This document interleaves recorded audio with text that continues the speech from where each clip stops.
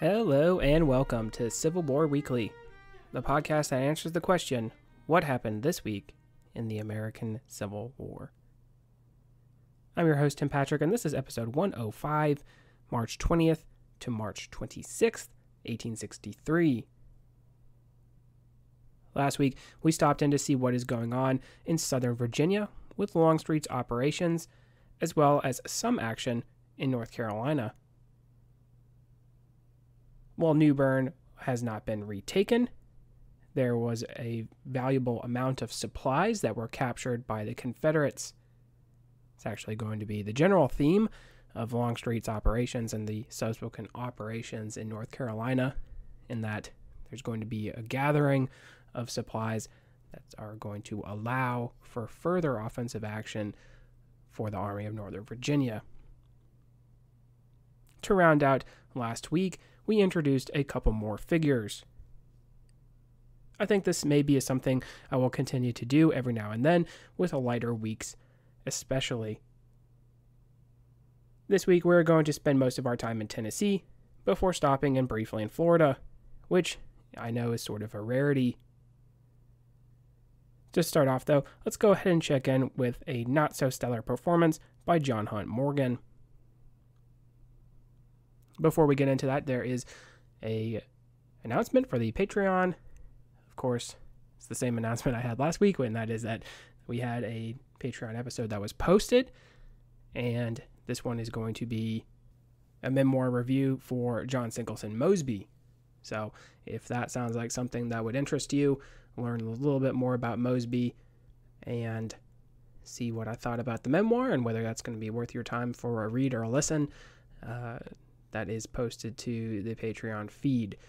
And we're actually right around the corner from having another Patreon episode, and this time we're going to go back to a movie review. We might be actually a little movie heavy here in the next few months, but I think it ties very well into our narrative episodes. And this time we're going to be doing The Horse Soldiers, and that's going to be a John Wayne movie. And the reason being is that we're coming up on Gerson's raid into Mississippi, and that is loosely based on those events. The movie is maybe not in a really good way, but that's at least supposed to be the inspiration behind that. So we will be giving that a watch. And I don't think we've actually done a John Wayne movie yet. We certainly did an Errol Flynn movie earlier here, so it would be good to have some of these classic actors represented in some of the movies here. So John Wayne, William Holden are both in that movie. John Ford also directed, so it is packing a little bit of a punch there, and we'll see what we think about that and how we think it fits in to our story here. So if that sounds like something that would interest you, then that is going to be posted here next month very soon on the Patreon feed, so stay tuned for that. So remember, we talked about Thompson's Station in the Union probing attempt at the Confederates under Bragg. That had not worked out well for the Union, which may have added to the reluctance of Rosecrans to get moving at the beginning of the campaign season as it reared its head. Well, both sides needed to gather information, but for Rosecrans, he was looking to solve the issue of facing unknown enemy forces.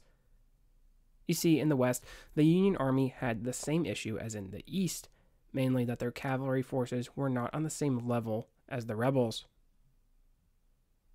A great example is Nathan Bedford Forrest and his most recent raids to disrupt the operations of Ulysses Grant in concert with Earl Van Dorn.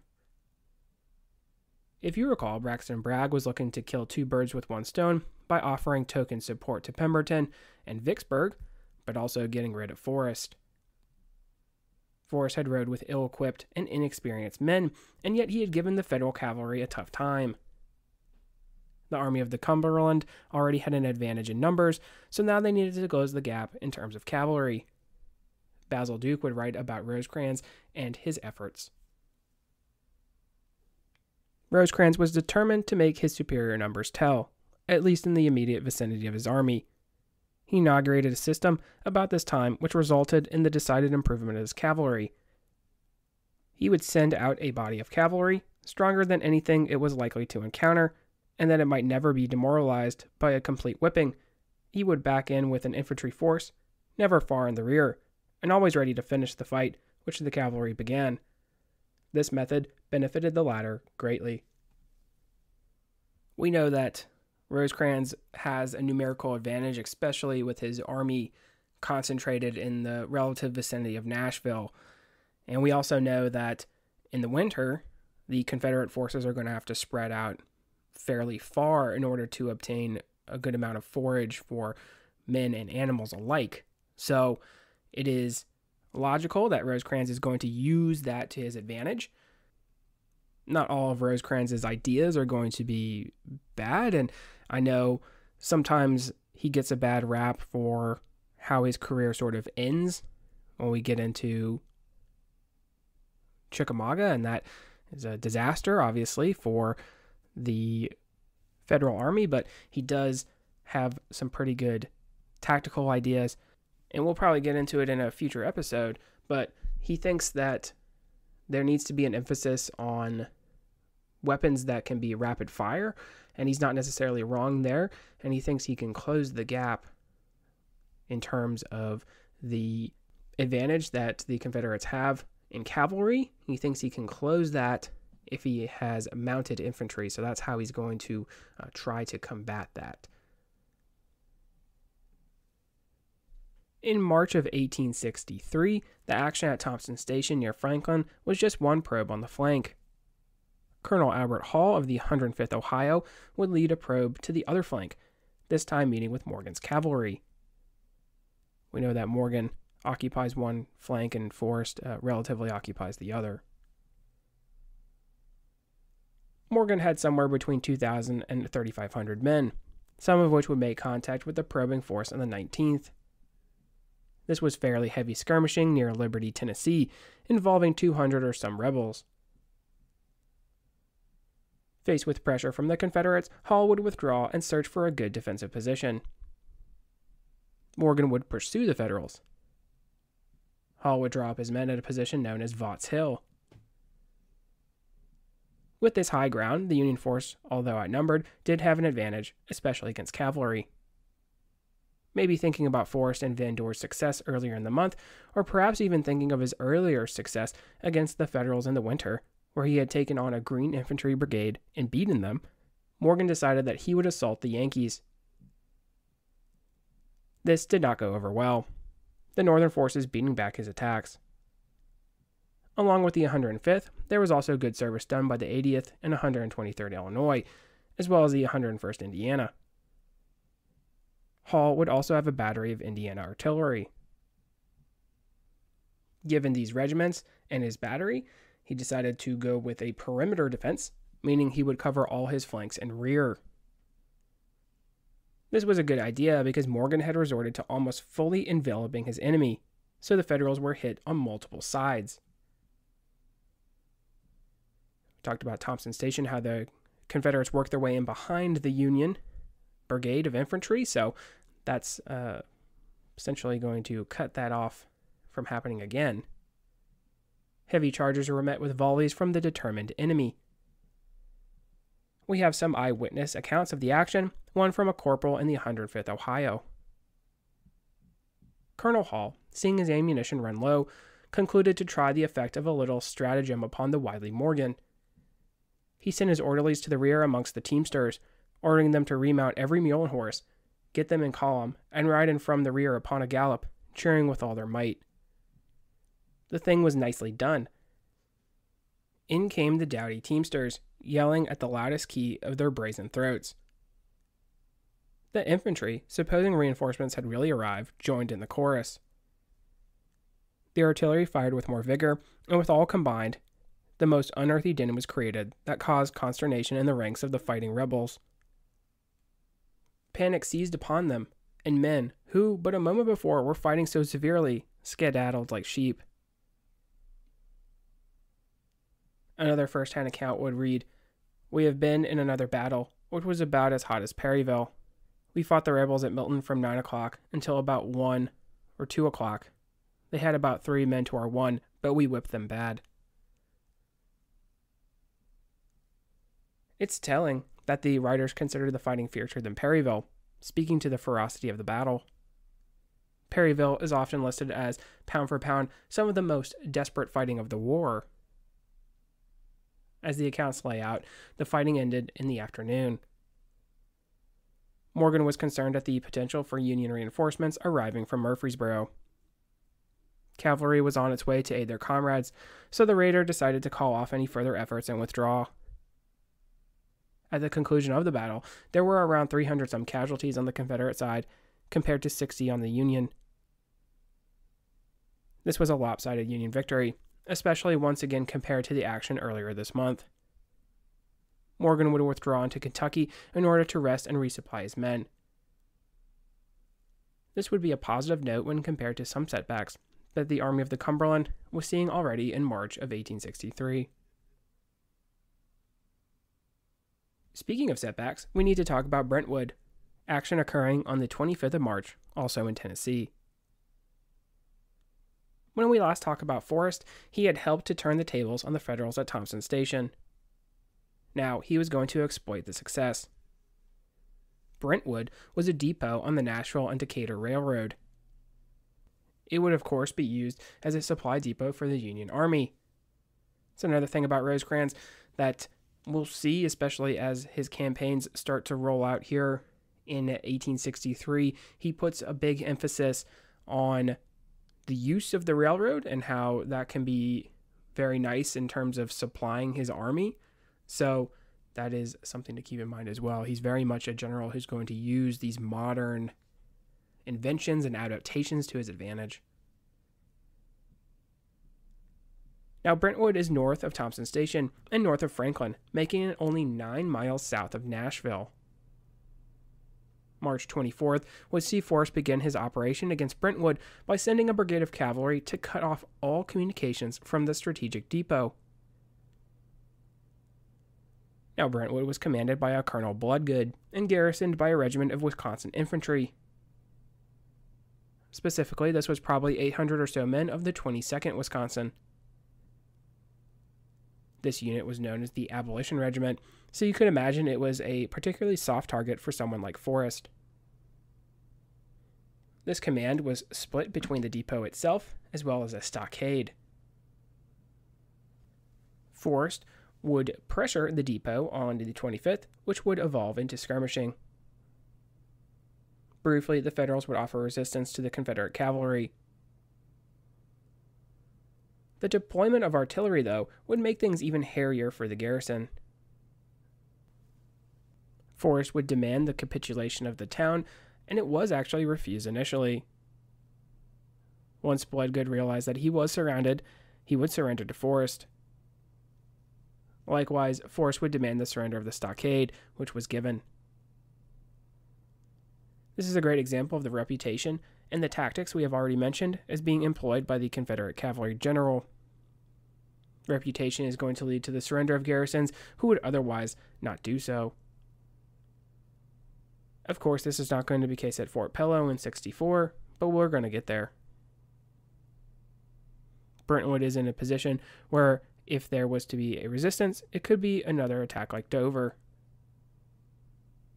Confederate cavalry would suffer heavier casualties, and Union reinforcements could potentially arrive in time to save the garrison and drive off the rebels. Look at what just happened at Vaught's Hill. Morgan's men could not make headway on a strong defensive position. Forrest, of course, does not want to involve his command with costly assaults. His goal is to disrupt, and he often employs bluffs when speaking and negotiating with the enemy. Of course, his record is going to precede him in these, and he is probably helped by his hot temperament and his large frame. It's one of the things that is interesting about Forrest is that he is very unorthodox when it comes to war. There are other, even contemporary sources that would point that out, but this is going to make him both an asset and a liability because he's going to be able to operate effectively as an independent commander. And certainly if you give him a lot of free reign, he's going to be able to do a lot with it. However, if you put him in a conventional army where there are conventional practices and roles that the cavalry needs to play, then he's not going to be as effective. And we're going to see that here later in the year. Following the capture of the 800-man garrison, Forrest would set about collecting the stores of the Federals. Despite having cut off communications, there was still a pursuit mounted by Northern cavalry. Because of this pursuit, the rebels were forced to burn the captured supplies and escape with light skirmishing back to friendly lines. Casualty figures are pretty much all over the place from the sources I've seen. Obviously, these numbers are inflated by the number of prisoners taken by the rebels. I've seen that there were also some men captured as a result of the Federal cavalry's pursuit following the raid, but I think in total it would of course be less than the losses of the North. On the 27th, we have skirmishing at Palatka, Florida. We have paid little attention to Florida, other than mentioning that at 140,000, it was the least populated southern state, providing only 15,000 men to the war effort as a whole. So given that figure, it might be surprising to know that there is a continued Union naval and ground presence in the state. What Florida could not provide in manpower, it could provide in supplies. Cattle and crops could be sent toward the rebel war effort. Overall, though, there would be little in terms of major battles in the state, minus one larger-scale battle in 1864, which we will certainly cover. Palatka, though, is a town a little south of Jacksonville, so northern Florida just for reference. Already there had been forays down the St. John River on the part of the U.S. Navy. And Palatka is on the St. John's River, so that gives you an idea. We're still continuing operations in that area. We have maybe mentioned that there were joint naval and infantry operations in Florida, either to raid or simply make life uncomfortable for the Confederate Army or the populace. Now, this would certainly be a situation where there's going to be a lot of irregular forces protecting Florida, so there are other states that are going to fall under that category. If you recall our very brief talk about the action at Tampa, you will recall some skirmishing, followed by a Confederate withdrawal, and then lack of real occupation by the attacking Union forces. Something similar had happened with Jacksonville with these naval operations on the St. John's River. There's not really going to be a real reason for the Union Army to occupy the state fully.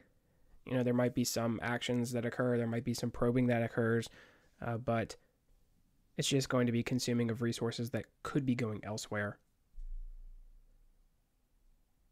Remember that Fort Pickens was still controlled by the U.S. forces and had been along with Fort Sumter, even all the way back in 1861.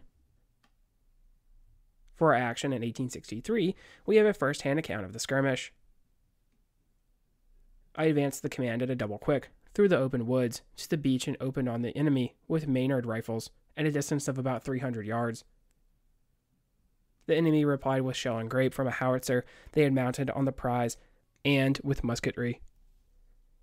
After a spirited engagement, which was maintained for an hour and 10 minutes, the enemy abandoned the prize and succeeded in making their escape in small boats, having previously fired the schooner to prevent its falling into our possession. Just as a quick note, this isn't part of the quote here. This is me talking that there's this action that is going to be occurring over a rebel ship, potentially a blockade runner. That's what they're talking about in terms of the prize. The loss of the enemy in this engagement, it is not possible to determine accurately. When the action commenced, from 24 to 28 men were counted on the deck of the schooner, and at its termination, not more than 9 to 12 were seen to escape in the boats. Many were seen to fall while the action was in progress. On our side, not a man was hurt. The enemy fled precipitately, leaving behind their flag, which, though Sergeant Strickland of Company G, 2nd Florida Cavalry, whose gallantry in rescuing it from the burning vessel I would desire and in a special manner to commend, fell into our possession. I cannot too highly extol the coolness and bravery displayed by the troops under my command on this occasion. Without exception, they behaved with the greatest gallantry, evincing the utmost composure in the face of danger. Lieutenant Simmons of Company G, 2nd Florida Cavalry, I am indebted for valuable assistance and take pleasure in referring to the gallantry displayed by him throughout the engagement. Now, this is a good example of the smaller scale battles we have mentioned occur in the least populated state of the Confederacy. We should note, though, that much like in other parts of the South, conscription and impressment were definitely things to worry about. Conveniently, Florida has all these swamps, and deserters could use these swamps to hide from the Confederacy, as would some formerly enslaved individuals. Generally, they would make things tough on the sympathizers, as well as the Confederate Army, especially toward the end of the war. Something else I want to mention, it's something that we haven't really talked about too much, and this is definitely the kind of report that you would see submitted, right? Or at least writing about different individuals, and this is the kind of thing that you're going to use as an officer to make sure the individuals who serve in a valiant manner get the proper recognition. And sometimes, we talk about how, especially in the 1800s Army, there's always this sort of air of how to do things properly, how not to do things properly. People get left off of reports, or their roles get downplayed in reports. And it's all, whether it's personal or maybe even political, there are definitely those motivations behind when those situations occur. But for the most part, this is a pretty good example of the kind of report that you would see, after action, talking about that action and then talking about some individuals as well. So it's just a good thing to point out that these things are being written up a lot after even these smaller scale engagements. Finally, faced with pressure from all fronts and the campaign season certainly to begin soon, Jefferson Davis would call for fasting and prayer from the Confederate people. He would write, "Through many conflicts we have now attained a place amongst nations which commands their respect, and let the enemies who encompass us around and seek our destruction see that the Lord of hosts has again taught them the lesson of his inspired word, that the battle is not to the strong, but whomever he willeth to exalt. Again, an enemy, with loud boasting of power, of their armed men and mailed ships, threaten us with subjugation, and with evil machinations seek, even in our homes and at our own firesides, to pervert our men servants and our maid servants into accomplices of their wicked designs." It's an interesting insight into the attitude of Davis and the Confederacy. We have often talked about that there being a righteous war attitude amongst the Southerners, a second war of independence against the invaders, if you will. While food is being taken on to go toward the rebel war effort, though, fasting might be necessary. So if there's ever a time for prayer for the Southern cause, I suppose it was then in March of 1863. We have briefly mentioned Davis's tour of the West, something that Lincoln does not do during the war. Stopping at Pemberton's army and Bragg's, it's interesting whether he is really going to view things in a positive or negative lens. Both of those commanders are going to soon show that they are not the right guys for the job. Subordinates have already complained about both, and yet there are no changes made. So, it is interesting that there needs to be some prayer, some fasting, and some thanksgiving from the Confederacy when there could have been actionable items that could maybe have changed the course of how things are going. But it's also interesting, too, this doesn't necessarily sound like an overall positive message, right? At least that's not how I'm interpreting it. It's more, there's a lot of things that are stacked against us, but it's not over kind of deal, right? So it's not necessarily maybe what you want to hear if you're interested in how the war is going. And certainly you're probably going to be feeling the strains of there not being as much food or supplies to go around, certainly. So that's also something negative. With that, we can go ahead and pause. This week, we had continued cavalry action in Tennessee. Morgan has had a setback, while Forrest has seen more success. We also talked about Florida and its role during the war, including a skirmish that would happen this week. We closed on some final thoughts about Jefferson Davis and the course of the war. Next week, we're going back to North Carolina, checking in with Richmond, and kicking off not one, but 2 campaigns. If you like what you hear, please make sure to leave a review. Posted in the description should be a link to the website, Patreon, as well as Venmo information. Support for the general upkeep of the show is greatly appreciated. Once again, feedback is welcome. Questions, comments, concerns. The email is cwweeklypod@gmail.com. Thank you all so much for listening, and have a great week.